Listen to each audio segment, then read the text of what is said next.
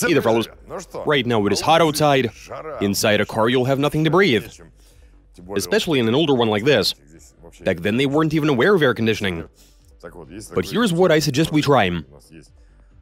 This is a radiator that's meant to be cold, a compressor that's used to pump stuff, and another radiator that's supposed to cool things down. And I suggest we piece all of it together, fit it to this car, and set up not just an ordinary AC, but a really powerful one, like in that video about the Jetta, the one that you can't seem to get away from these days, with the AC blowing snow and everything. And though I've never driven in one myself, apparently it's very cold inside. But let's make our own cheap and super cold AC. Let's go.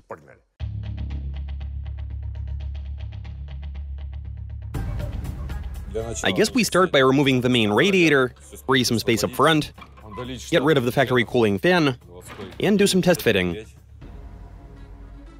The AC radiator is going to be placed right in front of the main one.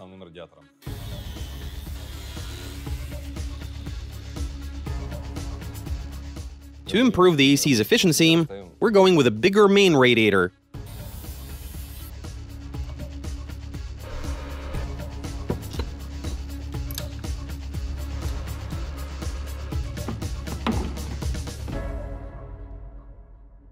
Right now we're making holes in the firewall, in order to route the tubes to the evaporator.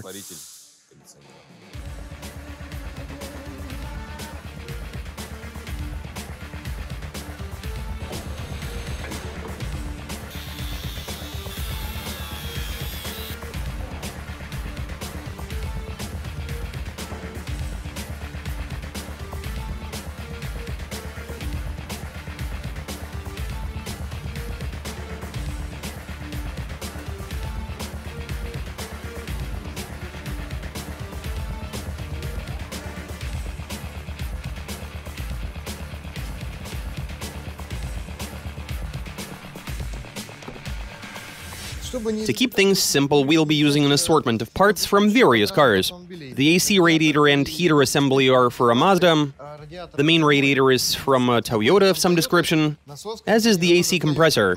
Don't know where the tubes came from, but we've done some bending and welding, connected everything, and now this should work somehow.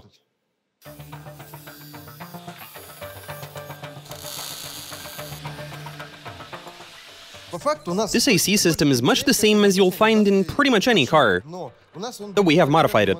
We've removed any sensors that we're not going to need, that would have been monitoring the temperature of the evaporator. The compressor is going to be constantly on, and ideally we want it to produce snow.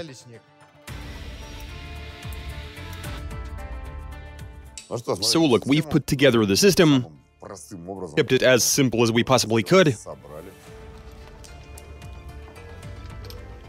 Now it's a matter of creating vacuum and checking the system.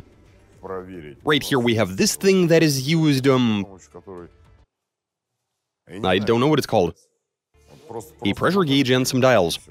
But we're about to vacuumize the system. The manometers should tell us everything. We got a pump right there. So let's go ahead and pump the air out. Leave everything alone for a couple of dozen minutes. See if the vacuum can sustain itself. If it does, that means we're good. That means we're good to go. So let's check the system and then fill it up. Let's go. Okay, we made this work. We are done. We've charged the system. And we had a good reason to set up the air conditioning. Look at this. Not too long ago it was plus 30 degrees Celsius outside. Now it's 29. Things are getting so hot that it's actually scary. Especially when you're inside a car, particularly one this old that never came with AC from the factory. Now this car didn't have AC, but we've put a system together, and a rudimentary one, with the bare minimum of sensors, electronics and so on. There's just the compressor that's pumping the gas. It's cooled down in the evaporator. From there it's back into the compressor, and that's about it. Okay, well, now I suggest we try the system out to see how it works.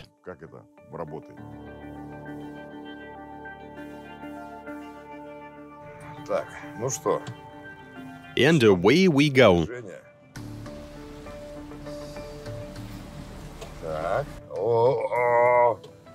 As soon as I drive out into the sun, yeah, it is really hot. But enough talk. It is getting pretty hot, so let's turn that AC on.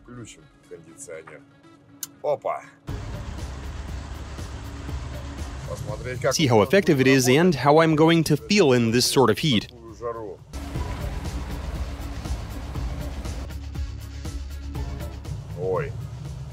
Okay, well, it's not blowing in my face, but this feels good. I can feel some nice cool air blowing. It feels pretty nice. Look at how quick it began to work. We have fitted a temperature sensor. We actually stuck it in the air vent, so that we see the changes in temperature.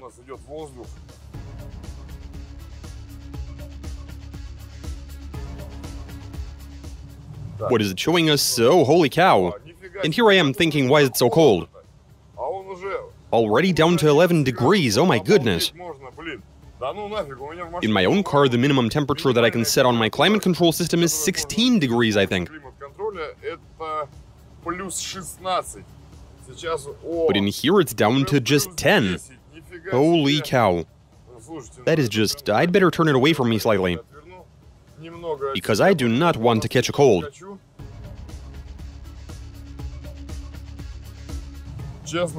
Now honestly, this interior is starting to feel nice and comfortable. This has also got a very soft suspension. It used to be hot in here, but now it has gotten pretty cool.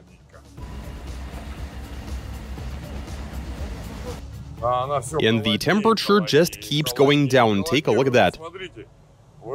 Will you take a look at that? What's the temperature at the air vent?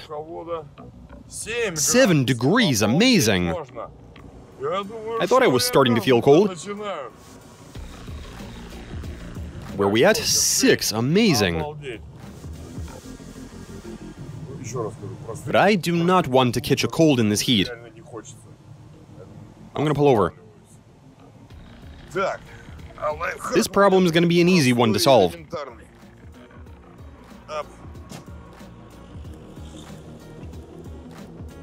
The key is to bundle up before it's too late. There we go. I should be good to drive in comfort now. Yeah, this is quite a lot better.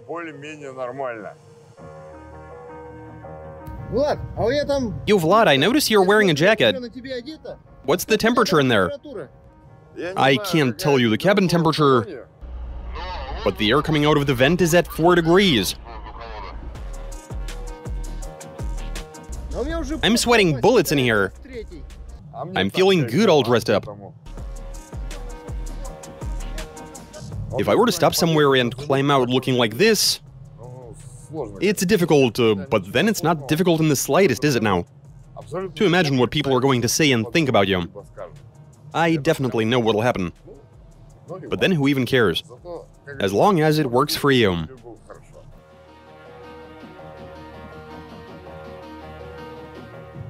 They're laughing at me for putting on this coat, but I want to see them drive this with no coats. When you get out, it becomes hot, but in there it is anything but hot. Who's feeling brave? That is some really cold air. Now I understand why Vlad put that jacket on. The air is really cold. It is super cold, even though it's hot outside. And it feels very weird to be driving a car like this and having cold air around you. I mean, holy cow. There we go, and I'm freezing. Let me go get warm. It feels odd driving a car like this that's cold inside. My thoughts exactly. The weather is hot, but it was a good enough car for its time. But if they would have been fitting simple ACs back then, that would have been super awesome. So we've done some testing and the AC works beautifully. The temperature of the air coming out of the vent easily goes down to 2 to 4 degrees Celsius. And that is really cold indeed. So look guys, it appears that you can turn any car into something nice by means of fitting an air conditioning system that's cheaply made and very effective. So we've tried this out, it really wasn't difficult. I mean, eyes fear, hands do. Feel free to try this and drive around with pleasure. But that's it for this video, you saw it all for yourselves. Catch you guys later.